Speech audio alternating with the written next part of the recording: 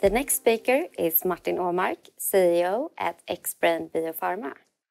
So I'm going to present Xbrane Biopharma, and we are engaged in development of so-called biosimilars. So that is follow-on products to already approved biologics, which we can launch post-patent expiry of the originator products.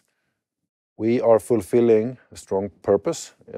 We are increasing the accessibility, really, of biological drugs with the introduction of biosimilars and realizing huge savings for the healthcare systems, which could be directed to other needs.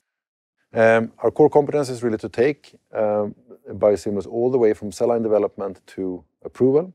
And the way we differentiate ourselves towards our competitors is to apply our platform technology, which gives us lower production cost. That's the key. Exciting times for the company. We are launching together with STADA our first biosimilar this month in Europe, Ximluci. We'll talk more about that. We have a target to generate 1 billion Swedish crowns in annual income 3 years post-launch, as we have great commercial expectations on this product. This shall also bring us to cash flow positive stage of the company during the course of 2024. And we have set up the company with close to 100 employees and laboratory development facility in Solna, so that we can start one new development program annually and expand our portfolio of currently 5 biosimilar candidates. So that's our midterm focus. I'll start by going through a little bit more about the biosimilar market, then about Xbrane as a company. We're going to come to Ximluci, the product which is launched these days, and then our portfolio of further 4 biosimilar candidates. So biosimilars are then follow-on products to biological drugs. Biological drugs contains a protein as an active substance, and this needs to be produced via so-called recombinant DNA technology. And the molecules are so complex in their structure that you cannot prove that you have an identical product originator. You have to therefore demonstrate as high similarity as possible, and therefore the concept of a biosimilar. Development of biosimilars is faster and more cost-effective and contains lower risk than development of novel drugs. Typically, we need to spend about 100 million euro throughout the development program. It takes us 7 years, but the risk when we go into the clinic is very low. 95% of all the biosimilars that have gone into a phase 3 trial have ended up on the other end with a regulatory approval. And when the products come to market, what we've seen is that they take absolute majority of the originator product sales. 75% volume market share 3 years after launch has been kind of the historic experience. Of course, then at the lower price point, we are counting on, roughly speaking, a 50% price discount versus originator when we think about our first products. And this is a market which is growing very quickly, 17% annual growth per year expected to 2030. And that is, of course, due to patent expiries on many blockbuster biological drugs, and also due to the strongly increasing penetration or market share the biosimilars take versus the originator.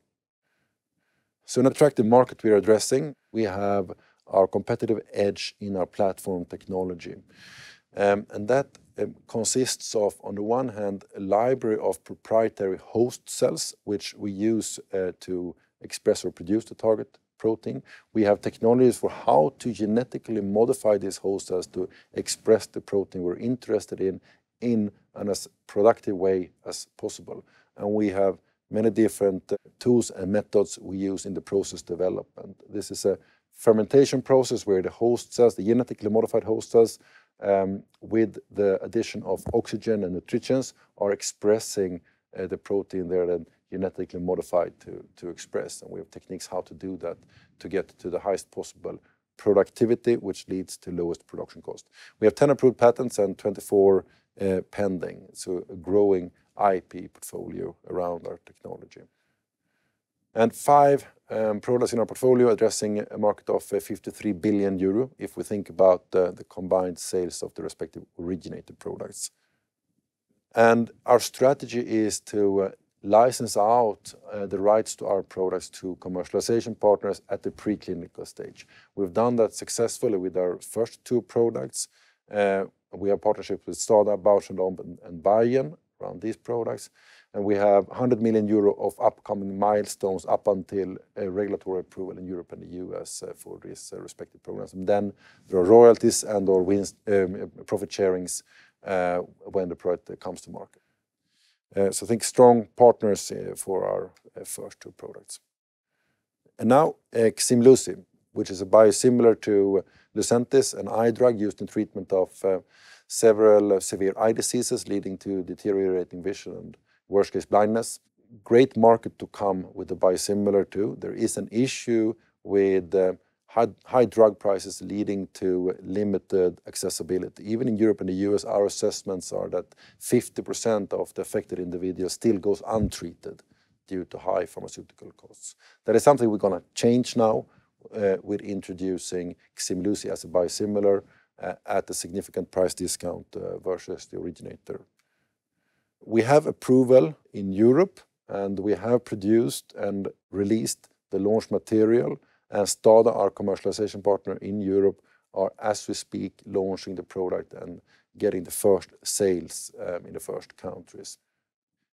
Meanwhile, we are in the process of resubmitting the BLA to FDA, and we are expecting to get an approval of Ximluci in the US first quarter of next year, and then allowing our US partner, Bausch + Lomb, to launch the product over there. Meanwhile, we're also doing things to maximize the value of this product to the company. We are scaling up the production process in order to reduce the production cost, and we're also, apart from the vial, which is currently approved and being launched, developing a prefilled syringe, which we can bring to the market for an even increased benefit for patients and retina clinics. All in all, a big market, close to 13 billion euro if we count in all the originated products in this class of drugs, mainly Lucentis and Eylea. But we do believe that biosimilars to Lucentis also will take market from mainly Eylea, which is similar from an efficacy and safety perspective, and also in real clinical setting used at a similar fashion with regards to frequency of injections. So huge market opportunity, really. 2 great partners in STADA and Bausch + Lomb, and good commercial terms, I do believe. With STADA, we are getting 50% of the profits generated from their sales across Europe. With Bausch + Lomb, it's a more traditional license deal where we get a portion of gross profits generated. But Europe now, which is very interesting as the product is being launched as we speak across Europe, 4 billion euro market opportunity. STADA spent a good part of last year to prepare for the launch. They have developed all the launch material. They've trained the sales reps. They are participating in the so important tenders to be awarded and be able to supply the drug in accordance to agreed upon prices with the payers. And they have experience with regards to launching and commercializing biosimilars across Europe with 5 biosimilars already on the market. So we're very comfortable in that STADA will do a great job in launching the product across Europe and generating a good first year of sales in 2023. And then looking beyond with our further portfolio, the second biosimilar candidate we have under development is targeting Cimzia. Cimzia is a so-called TNF inhibitor used in treatment of psoriasis and rheumatoid arthritis, 2 billion euro of sales. And our biosimilar candidate is the only one under development globally targeting Cimzia. And we do believe that still will hold true by the time of patent expiry. And that's, of course, very exciting since it's a fairly big drug of 2 billion euro. We have a partnership with Biogen. I think it's a good structure of this deal. We got an upfront payment of $8 million by signing. There are $80 million of milestone payments until approval, and then royalties on sales. And we are responsible under this partnership for the preclinical development, which we believe we are going to conclude during the course of this year with scale-up and production of clinical material. Then Biogen is going to take over the program and start and fund the clinical development. So we believe from Xbrane's perspective that this program will turn into profit during the course of next year. And then our oncology portfolio, which consists of biosimilar candidates to Opdivo, Keytruda, and Darzalex, expected to be huge products with close to 50 billion euro of combined annual sales by time of patent expiry. For the first biosimilar candidate here, the one to Opdivo, we have finalized process development in-house and demonstrate the analytical similarity. Next stage is now to sign a contract with a contract manufacturer and scale up and produce clinical material, something that we're going to initiate during the coming months. We also have ambitions to do an out-licensing deal with a commercialization partner with this portfolio during the course of this year. And I do believe this is feasible. We have a couple of exciting discussions ongoing, and these programs are getting to the stage which our Cimzia biosimilar candidate was at when we did a deal with Biogen. So we're very much looking forward to be able to get back to this and communicate around the potential deal around this portfolio during this year. So to summarize, we're targeting a very attractive market, the biosimilar market, probably one of the fastest growing segments in the pharmaceutical industry, and generating big values to society in terms of increasing accessibility to these biological drugs and also realize savings for the healthcare systems.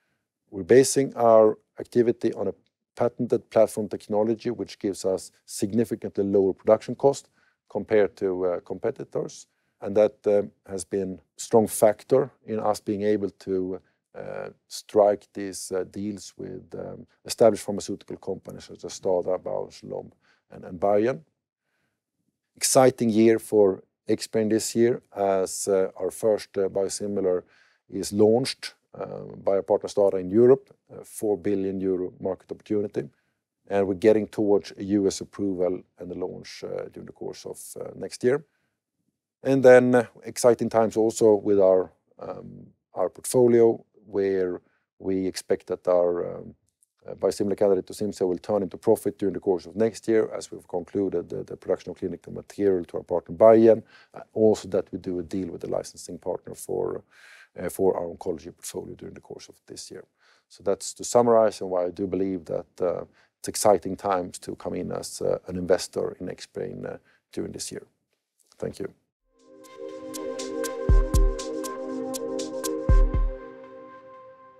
And you said that your goal this year is to be cash flow positive. Could you elaborate a bit on how you work towards that goal?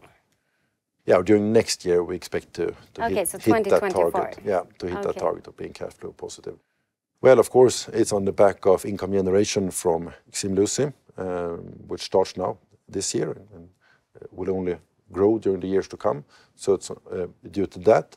And then also that our second biosimilar candidate, the Cimzia biosimilar candidate, is turning into profits during the course of next year, as we've concluded the scale-up and production of clinical material, and Biogen is taking over.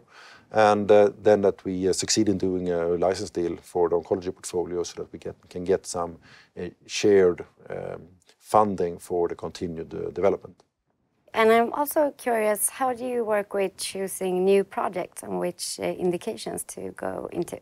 So we have the ambition to initiate one new program annually, and that's what we have capacity for.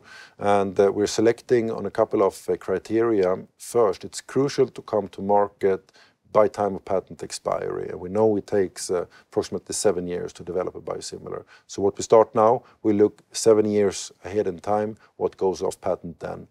And then we want to see sizable products, so above €1 billion of sales. And then we look at how the competitive advantage we believe we're going to have with our platform technology. And we prefer to go with products where we believe we're going to have as a strong competitive advantage as possible. But with regards to the therapeutic area, we have been and we are agnostic. We look more at the other parameters in the selection. And if we look at biosimilars in general, how would you say that the market differs between more traditional generics and biosimilars? It's a big difference with regards to the entry barriers and thereby also the number of biosimilars that come to market on each originator product losing its patent protection.